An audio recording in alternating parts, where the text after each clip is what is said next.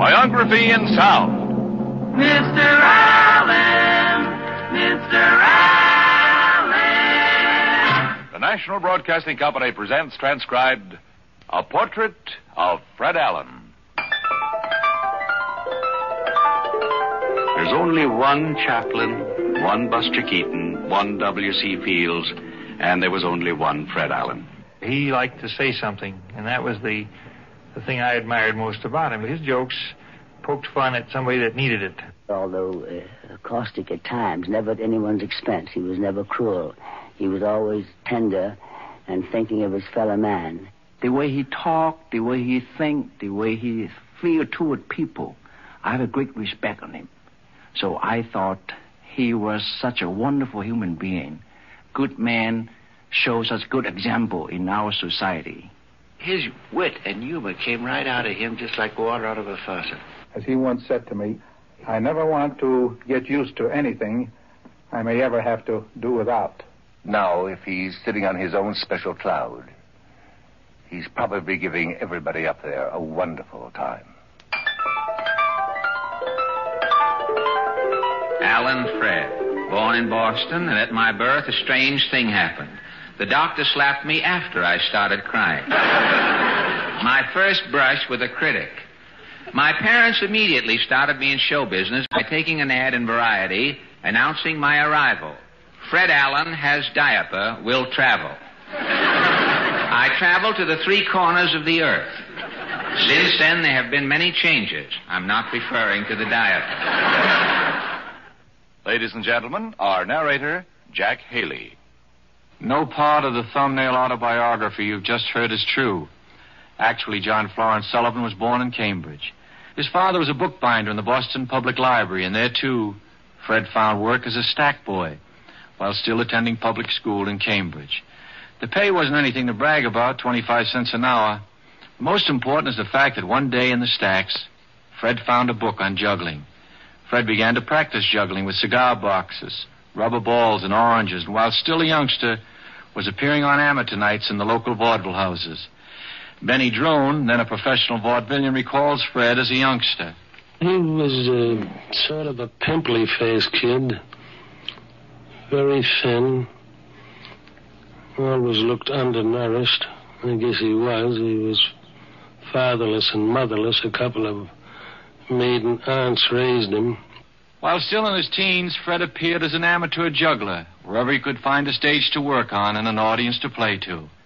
Whenever he could, Fred returned to Boston University to study. But most of the time, he was on the road. He was not a good juggler, and once, when someone in the audience heckled him about it, he replied with a spontaneously funny remark that was far more entertaining than his juggling. As time passed, his juggling became merely an excuse for his coming on stage. What kept him there, and what kept the audience with him, was his dry, witty patter. I had a room. It was so small, it had removable doorknobs.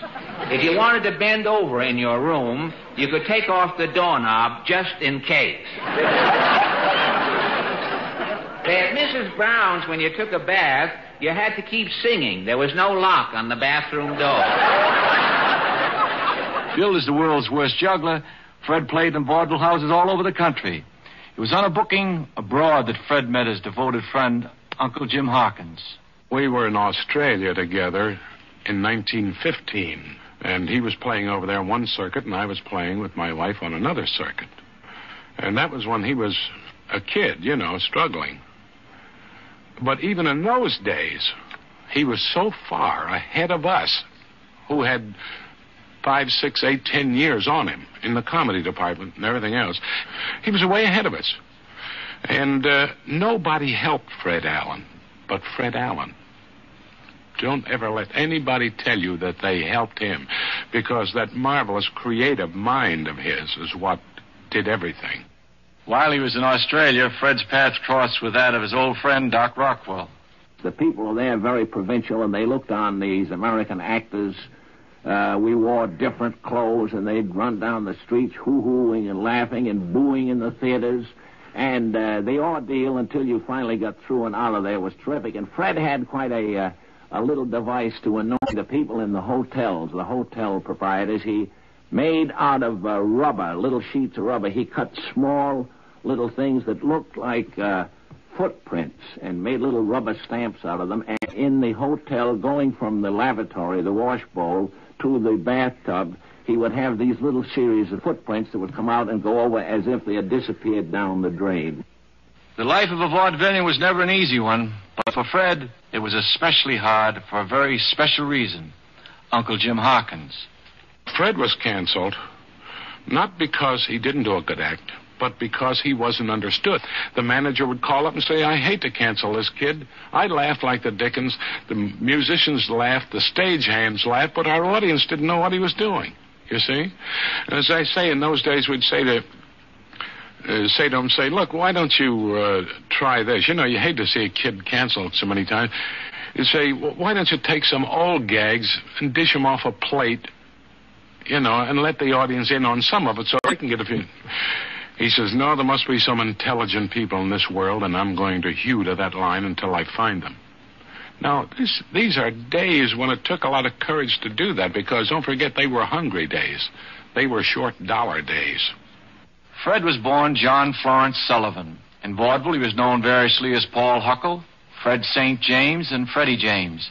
How he became known as Fred Allen is told by Benny Drone. He was up in a booking office. A fellow by the name of Edgar Allen used to book the Fox circuit around New York, and he was looking for work, and the guy says, what do you do? He says, I juggle. He says, go right down to the 14th Street Theater, the Fox Theater down there, and get your stuff down there, and you'll be able to go on for the rest of the day, and it's a split week. You'll get the 3 days' pay. So after he left, the man at the theater called up and said, what's this fellow's name he's sending down? Because we'd like to put his name out with the rest of the vaudeville bill in front of the theater. And this fella, Edgar Allen, said his name is Edgar Allen. And the fellow on the other side thought he said Fred Allen, so out went Fred Allen, and from then on he was known as Fred Allen. Fred made his Broadway bow in the passing show of 1922. Later he appeared in Greenwich Village Follies, Three's a Crowd, and The Little Show. Appearing with him in The Little Show were Libby Holman and Clifton Webb. The first time I ever met Fred was on the stage of the Music Box Theater. We were called there for a reading of the various sketches. And from the moment I met him, I realized that this was a very generous, sympathetic, wonderful man.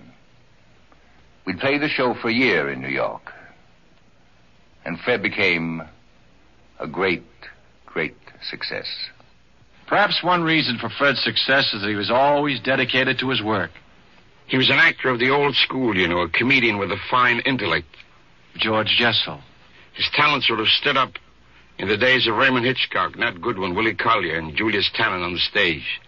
And the lecture halls, he would have ably held his own with any Will Rogers, Peter Finlay Dunn, and all the other giants of a more literate age. And as I think of him now, I think that Fred would have been more appreciated in the days of swirling capes and low bows. Another longtime friend and admirer of Fred's is John Royal.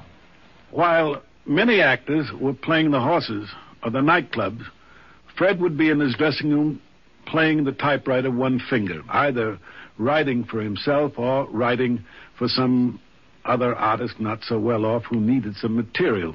He never became competitive with people. Fred never kicked about billing. He never kicked about dressing rooms. All he wanted was a space in one where he could go out and work. Fred never was vicious. Fred found happiness in his work on the stage, but he found an even greater happiness in a person he met there. Fred and Portland were married on May 4th, 1927. It was an extraordinarily happy marriage. And this wonderful woman, she was a great inspiration to Fred, everything he did. Uncle Jim Harkins. because he respected her so much. When he would write hour after hour, at any time in the morning, she was with him, always. All night when he'd be writing, and she would set the time for him to take the walks. When she'd say, that's enough, let's take a walk, he would drop everything. There was never any such thing as a squabble in that family, and there was no one ever as married as they were, because they were always together everywhere, no matter where they went. He went nowhere without her, and the same with Portland. She never went anywhere without him. And if they walked down the street and holding hands, you know, it wasn't any silly holding hands. It was a beautiful bond between two people that the average person today with this crazy way of living doesn't understand.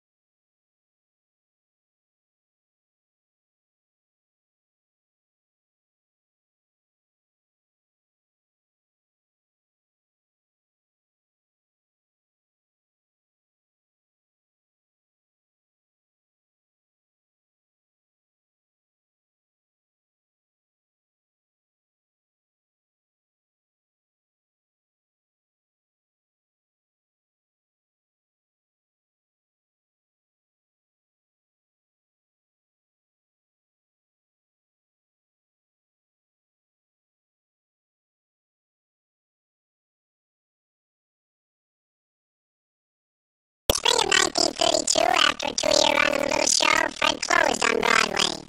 On October 23rd of that year, he appeared in his first radio show. This is Roger White, Fred Allen's producer, in the days of the Linnet Bath Club.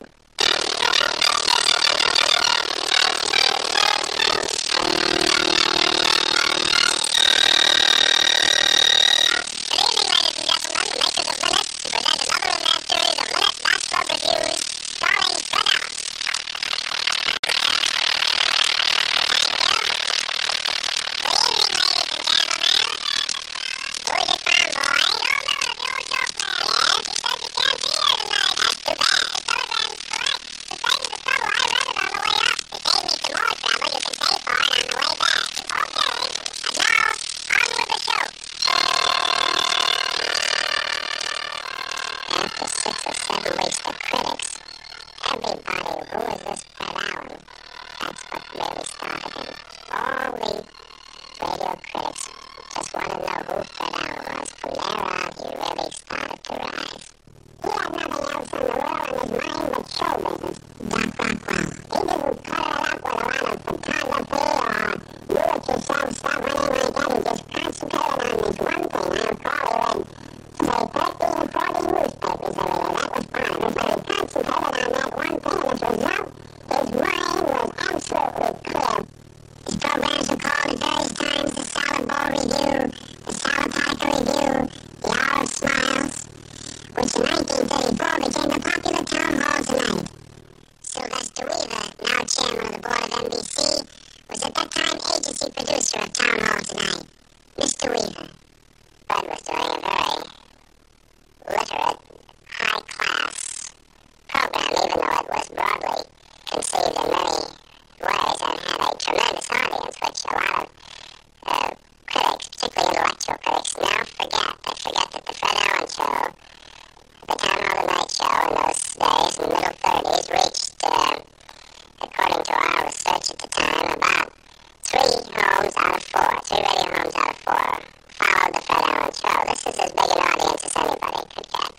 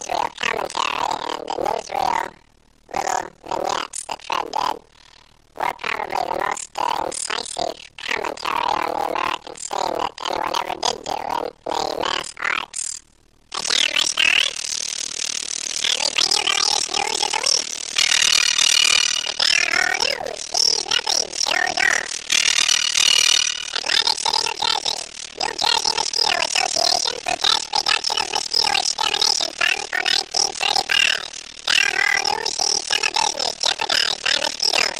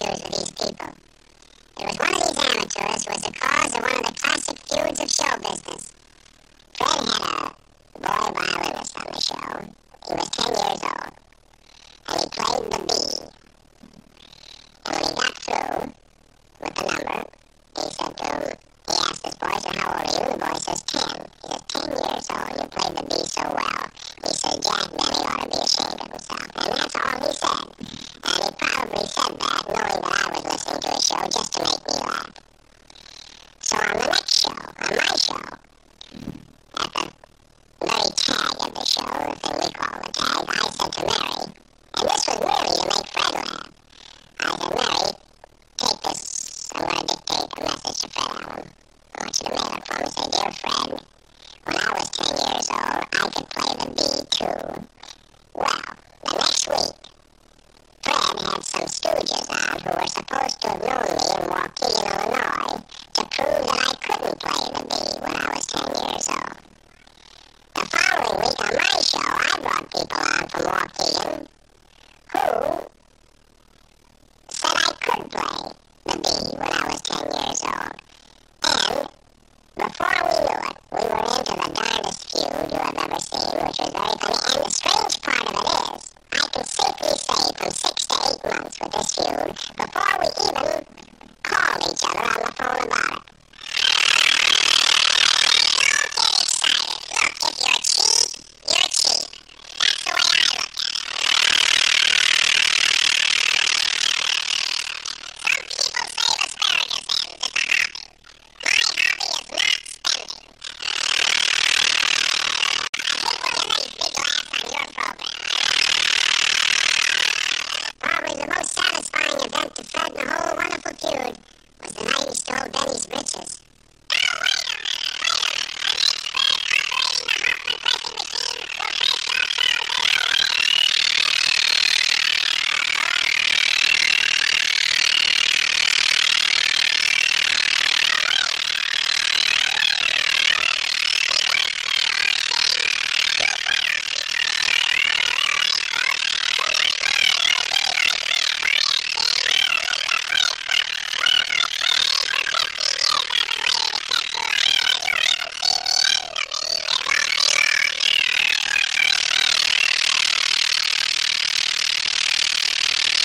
What made the man so funny? We put this question to John Crosby. A good deal of humor is just truth, just telling the truth. And Fred had that to a very great degree, I think the most any man I ever saw. Now, many of his wittiest cracks were just something that was terribly true, but it never occurred to you until he said it.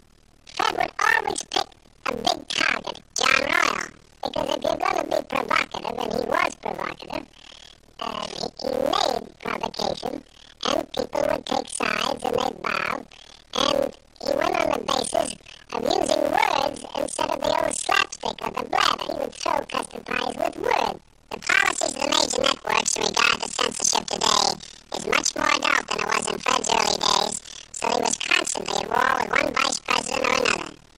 Fred was a rebel against authority.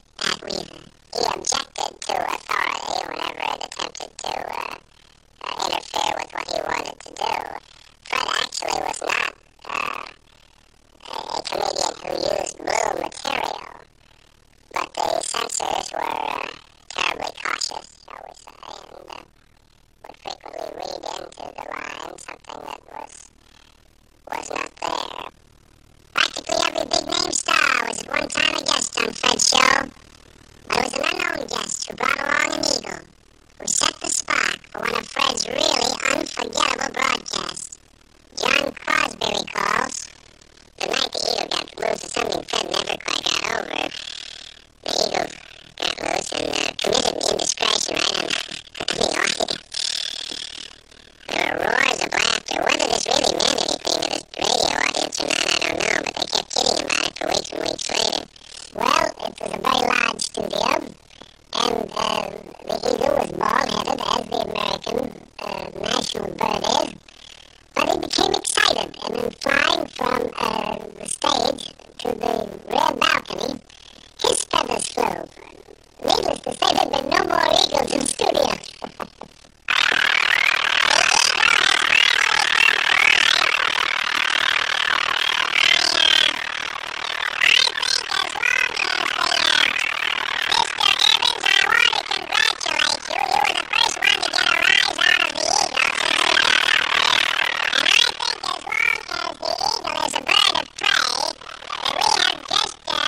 Discontinue the question and start praying. We have a loose eagle in the studio.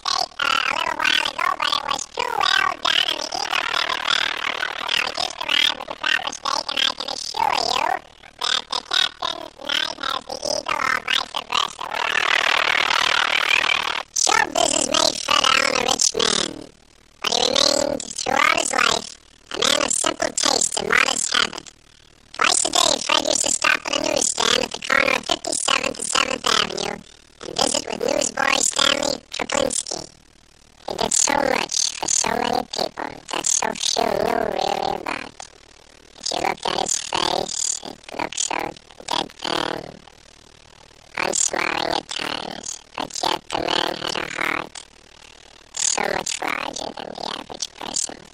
Probably the greatest pleasure his financial independence brought him was it enabled him to help other people. Furthermore, Green recalls an amusing account of Fred's generosity. Fred, for many years, of course, was the easiest touch on Broadway or anywhere else. If a man once played with him in a bill in Topeka, Kansas, he then suddenly considered Fred, 40 years later, to be his uncle, and wrote him a letter saying, I need money, and Fred, of course, invariably would send it. And so there were many panhandlers around town, actual panhandlers, grifters, who would attach themselves to Fred and meet up with him wherever he went around town. Fred was a tremendous walker, a great walker. And every Sunday he used to go to Mass at St. Malachy's Church on 49th Street. And there was one fellow around town whose name was the Whistler. And he discovered that Fred was going to Mass at 11 o'clock every Sunday. And so he stationed himself along the line of march on 49th Street, a few doors up from the church, in front of a ticket office, a Broadway ticket office. And every Sunday when Fred would come by, he would say, hello, Fred, and Fred would say, hello, Whistler, and hand him $2. This went on for a long time. As a matter of fact, it became such a routine that the Whistler got himself a little job in the ticket office running tickets for them. And one Sunday, Fred showed up, and there was no Whistler. And he looked into the ticket office, and one of the men from the ticket office came running out and said, Fred, oh, Mr. Allen. He said, yes. He says, where's the Whistler? And the man said, well, today was his birthday, so he took the day off. Would you give me $2 for it? And Fred said, yes, I would. And he handed him the $2 and started away. And then as an afterthought, he came back and said, oh, by the way, said Fred, would you tell the Whistler that I'm going to the coast for 8 weeks? He says, here's $16 and I'll see him when I get back. John Crosby.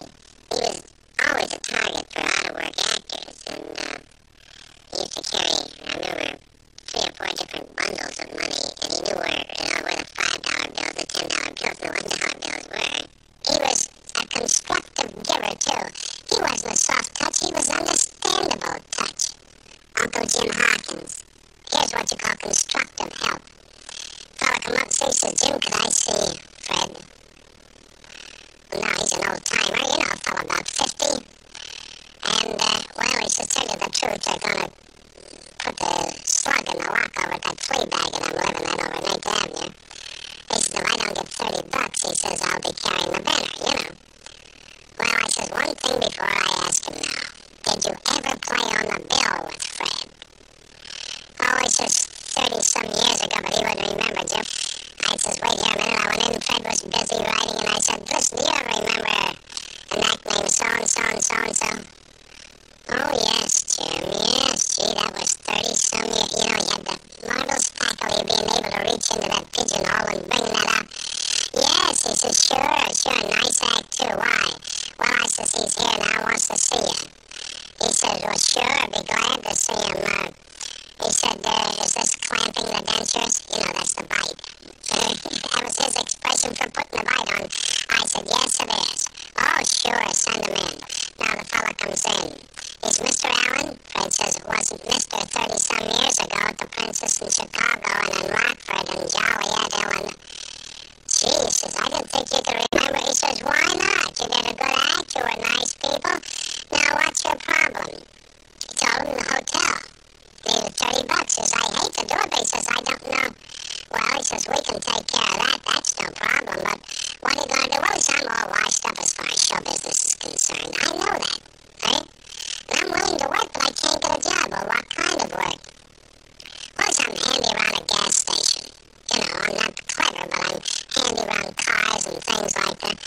So Fred gave him $100 of C-note. Now, he set that man up in that job. He asked him if he needed any more money. He didn't. But the nicest part of the whole thing, he took that gas station telephone number, and once every week for almost a year, he would call it, and let's say for the one of a name, is this Hunt's gas station? Yeah. This is Fred Allen. Could I talk to my friend Tom Bailey? Only to give that fellow a standing among a lot of strangers. Fred loved to eat, and he was especially fond of people who made an art of preparing and serving good food. Sue Chan recalls. Once, I remember, which I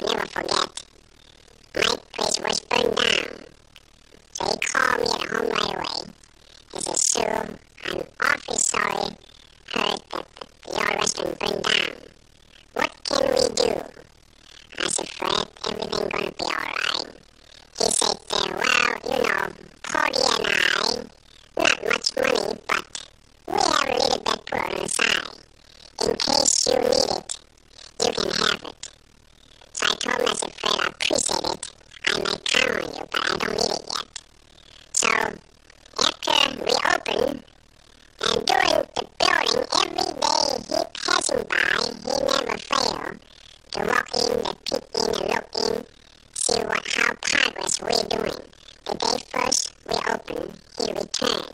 He'd come to congratulate us. This kind of thought and helpful and thinking toward people, I doubt it very many that we are able to find today.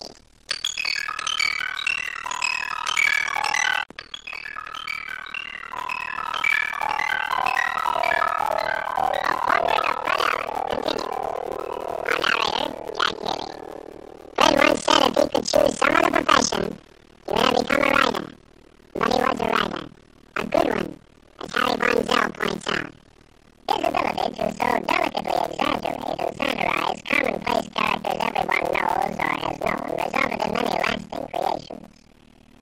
One could not forget such people as the leather-lunged, flagrant political orator of the South, Senator Clyghorn. They had this character that later he named Senator Clyghorn, which of course made him famous. More than anything else, the fact that Fred named him and wrote the material for him. Jenny Delmar, sometimes better known as Senator Clyghorn. Fred Allen spent a great deal of time over each character portrayal or delineation in the writing of it. And when it came time to be done on the air, he never once gave the slightest kind of reading to follow.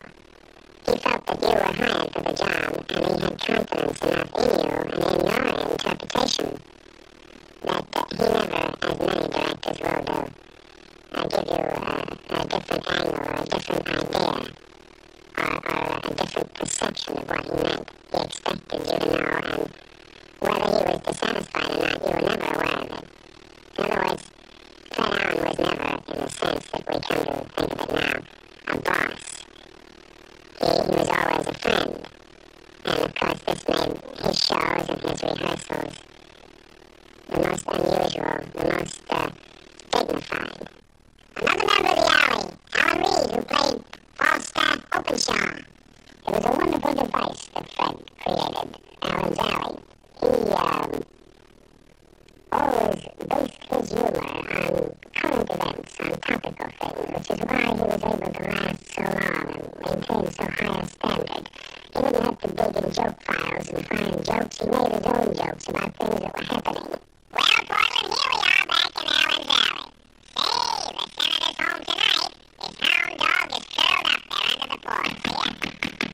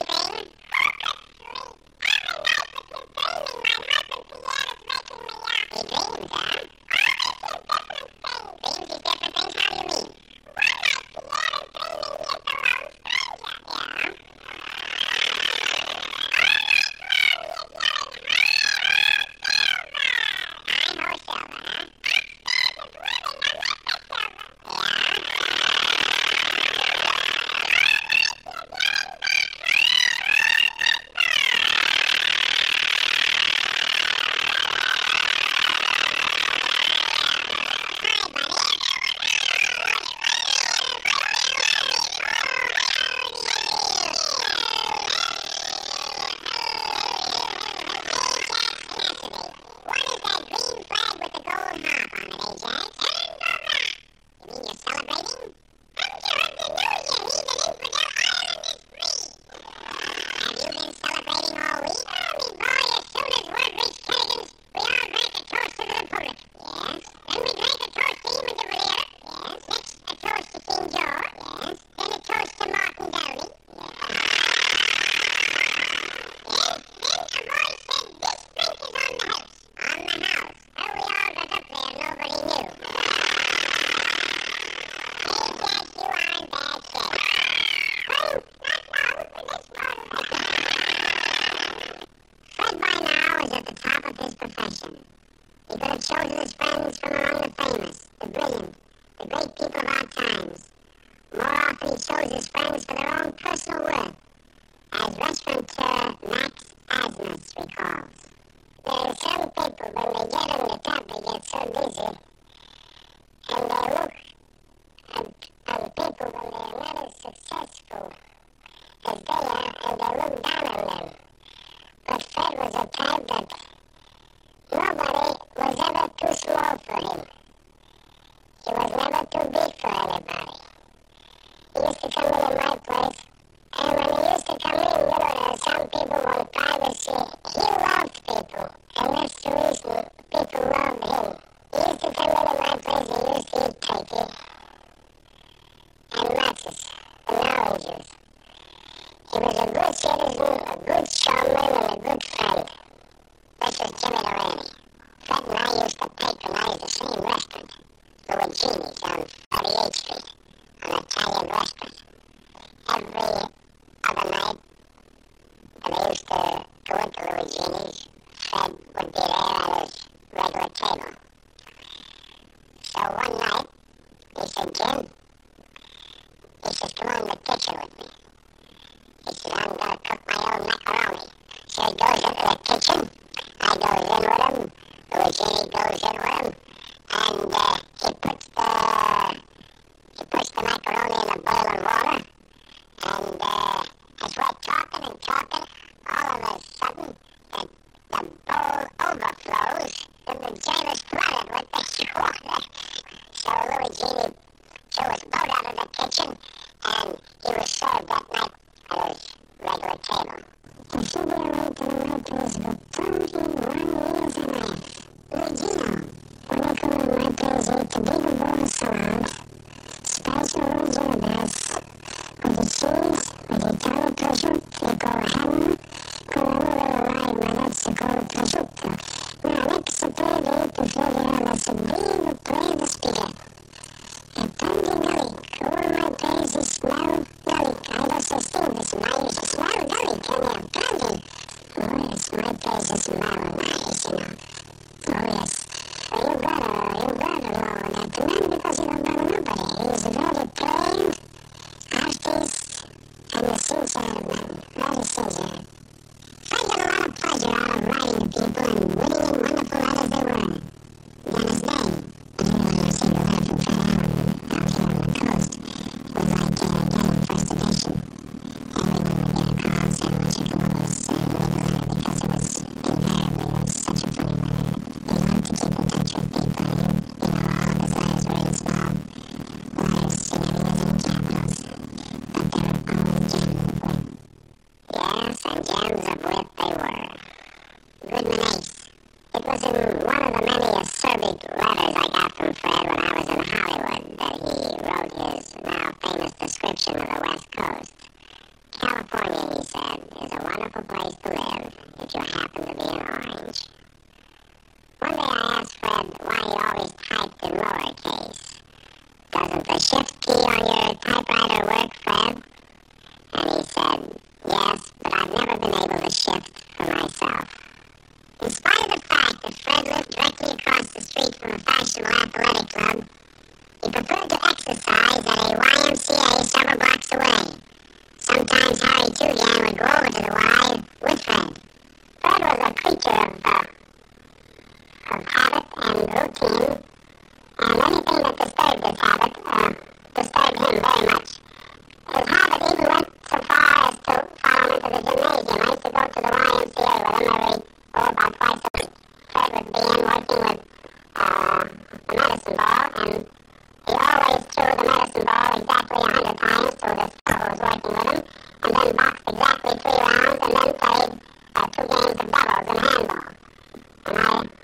once when he got a phone call after he'd only thrown about 50 medicine balls, and he had to leave in a hurry for some conference with an agent. And for the rest of that week, Fred was complaining about how he hadn't had a chance to work out that week and felt sluggish and not up to par. It was routine, and he had to stick with it. One of Fred's pals at the YMCA was Joe DeGray. We boxed, I guess about 2 years together, 2 or 3 times a week. Every once in a while, there'd be a check in the mail for me, $100 or $200. You never knew what it was going to be, even though I never expected anything. It was my pleasure. He's some man. Another YMCA buddy, Mike Jakes. Fred did call us his stable. And we all liked the idea. We liked the name stable. It seemed to bring us so much closer to him. It's a funny thing, as soon as Fred would hit the West Side YMCA, things were quiet there until Fred got it. And everybody seemed to be so enthused when they'd see him come in, because he always had a smile on his face and always something funny to say. Most of the year you'd find Fred either in some radio studio or hunched over a typewriter getting next week's shows ready. But when vacation time came around, he enjoyed going to Maine and visiting old friends there. I'm Bill Mullen from Orchard Beach, Maine. I've known Fred Allen for over 20 years. I can always remember our golfing at the Orchard Beach Country Club summers. And of course, Fred never played golf because he never did anything he wasn't perfect in, and of course golf wasn't one of them. But on these golfing outings, Fred would caddy for Rear Admiral Father Bob White, and one summer a song was very popular called Doing the What Comes Naturally. And Fred made a verse up to this song that he dedicated to Father White. And I can remember it so well. It goes like this. Father White shoots very tight, tough shots he won't risk them. When he misses, all he says is dominance focus come. My wife and I came to this country in 1946. And so, it could be true to say that we came in just for the last act, the glorious last act. James Mason. He was, in a sense, our welcoming committee. He gave us help in our life in New York. He helped us to feel at home in America. But most of all, he made us feel good. He made us feel good in this new country that we come to live in. He made us love New York. He made us love America. By no positive propaganda, I assure you. He just made us feel at home. An endearing picture of Fred as the American in Paris is recalled by Tallulah Bankhead. When Fred Allen and I worked together for 2 years on the big show, he was setting the rock of Gibraltar to all of us. And I remember, as I think you probably all know, who read so much about him, he was a deeply religious man. And every Sunday we'd break between about 10 and 11:30, and Robert Coffin would go to church. And I'd always say, well, Don, burn a candle for me. And when we went to London and Paris to do the big show, when we were in Paris, Fred was a great walker, and he very rarely took a taxi or a car, and he wanted to find a church, and I asked him, can I give them a lift in my car, and I had a French chauffeur, and he drove me to this beautiful church. And as Fred got out, he said, you think we'll need an interpreter in there? Mort Green and George Foster. In Paris, he came up with some of the funniest lines I personally have ever heard. He said that the food in Paris is served in flames. For the first time, the American in Paris enjoys food he can read by. He also had the great lines about the money. He said that, French money is made of ridiculously thin paper. And he said that it was the thinnest paper he'd ever seen in public. He also had lines like, French money is Kleenex with murals. He said he'd been blowing his nose in it for 5 days before he found out it was money. Practically nothing was sacred in that respect to Fred, and many people mistook this as bitterness, which it was not at all. It was the man's innate sense of what was comic and what was attackable in any given situation. This included, incidentally, himself. One of the great classic humorous creations came about when Fred and Tallulah satirized a Mr. and Mrs. breakfast team. Hey, knucklehead!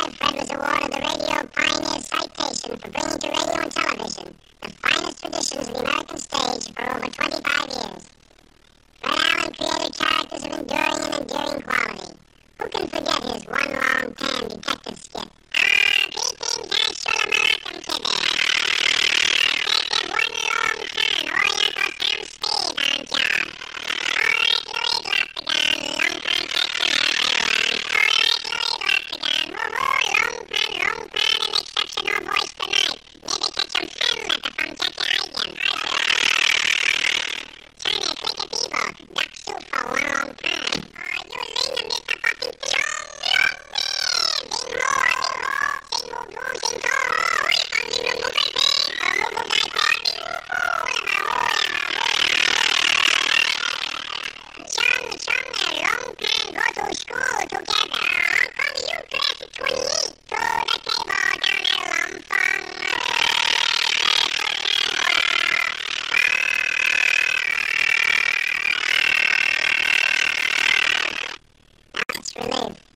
Traditional Christmas show. You see, being Santa Claus is just a pain in one century after the other. I'm giving the word back to Rand and McNally.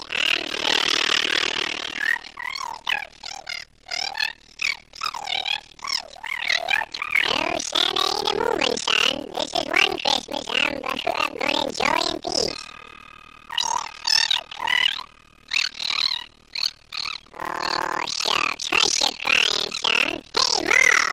Where's my mittens, my bag, my reindeer, my sleigh? Yep, I'm a-going, Ma. Yep, son, I changed my mind. Christmas ain't Christmas without Santa Claus. I'm giving the world one more chance. You bet you can, sonny. Just say, it's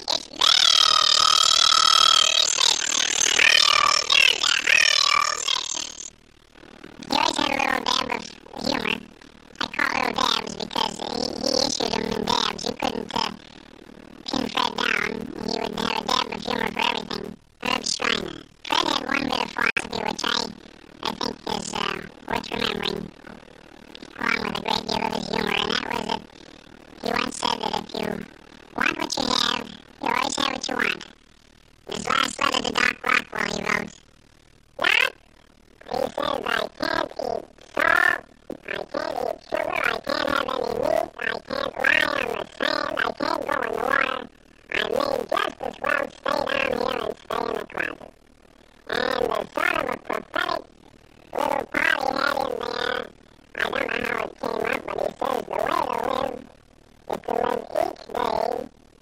if that day may be the last, and someday you'll be right. His close friend Donald Voorhees remembers Fred at this time of his life. Each year, Fred dreaded more the chore of this weekly radio program that he had to do, and toward the end of the season, he'd be really quite beat. As a matter of fact, that brought on no question of what that brought on, the hypertension, high blood pressure, because it got to be more and more of just a dreadful chore as time went on, because Fred would never settle for repeats or imitations. Fred looked at television with a jaundiced eye. I have been in vaudeville, I have been in the theater, I have been in motion pictures, and I have been in radio. Currently, I am in trouble. Trouble spelled sideways is television. Television has not only changed the lives of the performers, but the lives of many innocent people. I heard of a sad case where, after a couple got married on the Bride and Groom television program, they learned that their marriage will not be legal in 12 states for 6 weeks until the kinescope is shown. In spite of his jokes about television, the medium appealed to his show business blood, and he couldn't stay away from it. Mr. Weaver. Talent like Fred's was needed by television, and if it had not been for his help, he would have, I'm sure, lightened up his formula, and the Town Hall Tonight or its television version would have become one of the great classics of TV. All his life, Fred had wanted to be a writer, and it was a source of great happiness to him that his Treadmill to Oblivion became a bestseller. When he died on March 17th of this year, he left behind an unfinished autobiography, which he wrote in a small, dusty office he rented from Mort Green and George Foster. One of the most touching things was coming back to this office the Tuesday after Fred had died. He'd been there on Saturday. We hadn't been in the office for, 6 or 7 days. And we never quite were sure when Fred had been in the office. We knew he was there every day, and yet there was never any sign that Fred had occupied this place, except if you knew Fred. Everything was neat as a pin. The dust was still neat. He disturbed so little, and yet disturbed so much with his tremendous talent.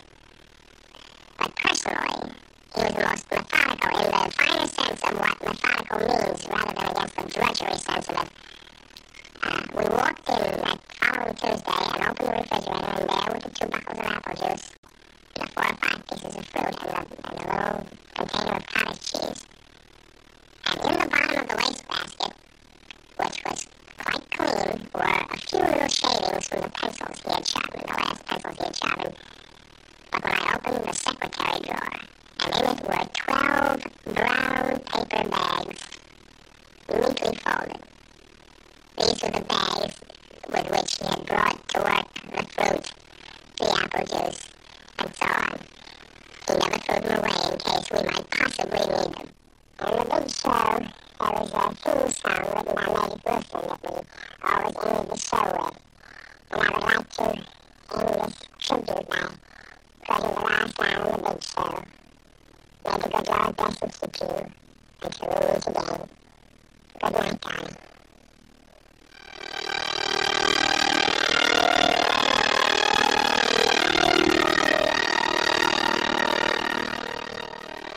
Ladies and gentlemen, His Eminence Francis Cardinal Spellman, Archbishop of New York. What I always admired about Fred Allen was the same quality that Will Rogers possessed as a great interpreter of American life. The quality was essential and unassuming charity. He loved and served his God and country well. He was kind and helpful to his neighbor, and his neighbor was every human being. He was ever ready in his help to those in need, and was especially loyal and generous to those of his own profession. His humor, universal and popular as it was, never was offensive. Fred was a truly religious man. He frequented the famed Actors Church, St. Malachy's, close to the glittering lights of Broadway. And in the midst of those lights, he lived his life publicly, but also quietly, as he humbly practiced his faith.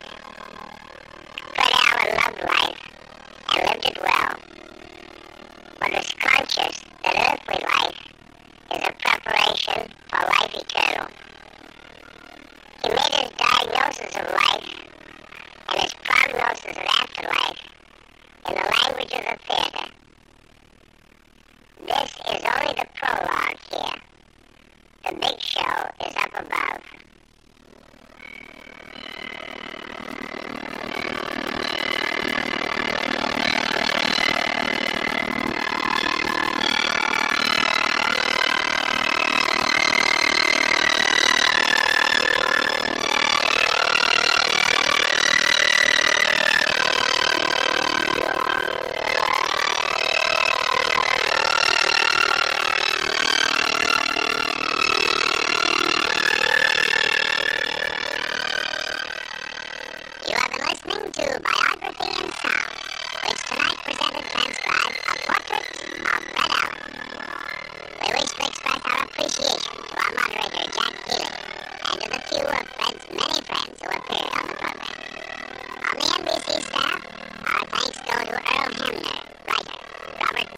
Director, and to the many who helped in its preparation.